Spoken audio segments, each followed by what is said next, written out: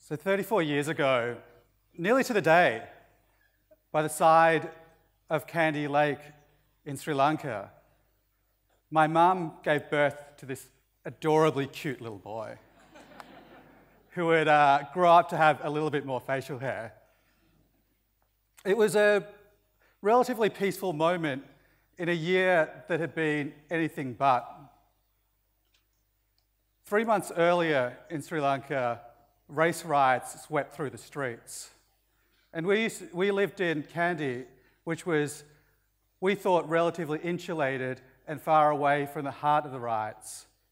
But the riots found us. In the middle of the night, mobs ran through our street and burnt down our house.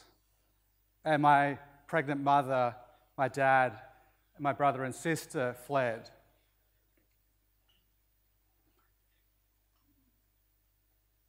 My parents don't really talk a huge amount about what actually happened in those days. But what I do know is that within a few days, a friend of the family put us up in their house. We eventually made it to Australia, and when we got there, this spirit of people helping us out continued. People helped us find furniture for our house. People helped us find clothes. People helped us get a loan so that when my parents were students, we could actually afford a place to live. People helped me learn English. They even gave me free cake. And so I grew up on this diet, not just of free cake, but of stories that said, when you are in need, people will answer. And when people ask you for help, it's your responsibility to put your hand up and do something.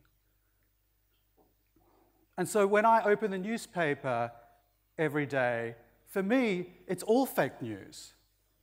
These stories of people building walls, these stories of people shutting out people in their hour of need, those stories don't reflect the world that I grew up in. And this idea that we're a group of mean-spirited people that don't actually care, that doesn't reflect the people that I've come across in my life. Because I know deep down, each and every one of you, given the choice, would give this kid who doesn't speak any English his free cake. And so I always was kind of filled with this idea that there are these hundreds of thousands of people out there that want to do something to make the world better. All I had to figure out was, how do I help them get from having an idea to getting it done? And if you could get all those people to put their hand up, what actually would happen?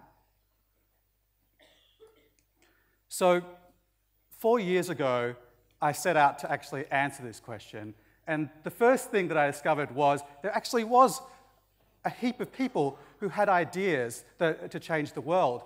And they would have this idea, they would tell their friends about it, they would get excited, and then they would get stuck because they couldn't build a community or raise funds to make their idea a reality. And so we decided that the first thing that we needed to do was make it incredibly simple for people to raise funds, to build a community around their projects and make their projects come to life. In 2013, I started a crowdfunding platform called chuff.org, dedicated to helping those people with social impact projects. In our first year, we raised $1 million in donations through the platform. But more importantly than that, we supported 300 projects come to life. And I just want to tell you the story of one of those projects, and bear with me with this because it's a hard one to tell. So 26 years ago, Abdi and Fatuma and their 4 little children found themselves in the heart of the Rwandan civil war. They had to flee. And as they fled from the hail of gunfire, Abdi, the father, lost grip of his 9-year-old son, Syed. The family made it to Australia. Syed didn't. For 10 years, the family sat in Australia thinking that Syed had died. And then 2 Red Cross workers, Jane and Joan, they tracked down Syed to a refugee camp in the outskirts of Kenya. And for years, Jane and Joan petitioned the government to let Syed return to his family, but to no avail.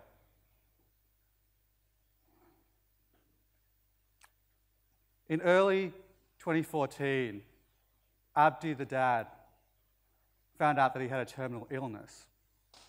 He only had a few months to live, and his dying wish was to see his son. So Jane and Joan kicked into action again. They got 35,000 signatures and they petitioned the immigration minister directly, but to no avail. Abdi died without ever seeing his son. It was at this point that we met Jane and Joan. They launched a campaign with us because they were like, we just need to do something for this family. And they wanted to raise $15,000 to fly Fatuma over to see her son, who was no longer a 9-year-old boy. And in a day, they got their $15,000 and they had to shut down the campaign because too many people wanted to donate. It was a way that people who cared about this issue could finally do something that meant something to them. On the 23rd of January, 2013, I opened up my email and I got this photo. After 23 long years, Fatuma had been finally reunited with her son. Now, every day of my life for 2 years was filled with stories like this. But like nothing prepared me for what was to come in 2015. And we were sitting in far-off Australia down under when news of the Syrian refugee crisis broke. And while my news feed was filled with these stories of governments closing borders, my chuffed feed was filled with these stories of Brits opening their hearts. It was like nothing we'd really seen before. It was like a switch had been flicked in the collective consciousness, and people said, this is my problem. If I don't do something, if I don't do it now, no one else is going to do it. And so they did.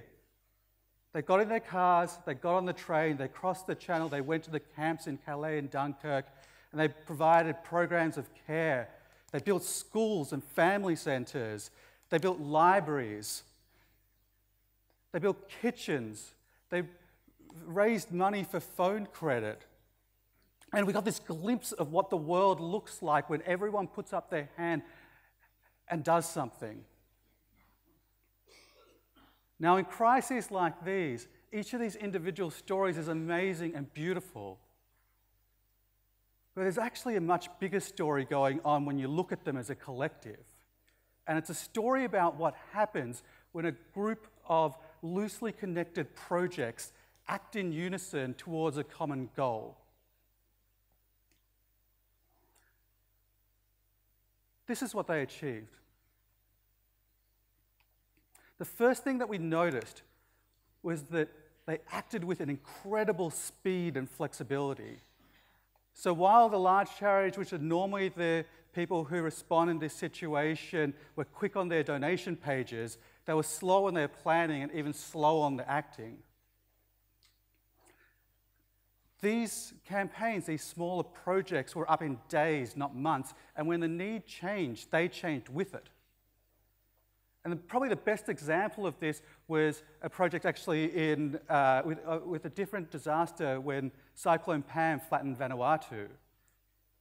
The very next day, the High Commission of Vanuatu put up a chuffed page to raise money for Port Vila Hospital, because that was the most important thing that they needed to raise money for at that point in time. They needed to get the walls back and the roof on. And they got their $20,000 pretty quickly, and then they asked the ministers on the ground, what do you need next? And they were like, we need to fix up the chief's house because that's where all the decisions are going to be made on what happens here. And so they switched their projects over to that. People on the ground were directing exactly what needed to be funded in real time. The second thing that happened was that people were going into really remote areas that were hard to get to. Now, normally, for most of these projects, they went to the big camps in Calais and Dunkirk, but a lot of them head further afield into camps in Greece and Turkey. One of the kind of what I thought was crazy at the time was this 23-year-old Muslim lady who raised money to ship a ton of flour. I'm not quite sure how a ton of flour looks, but a ton of flour into the heart of Syria.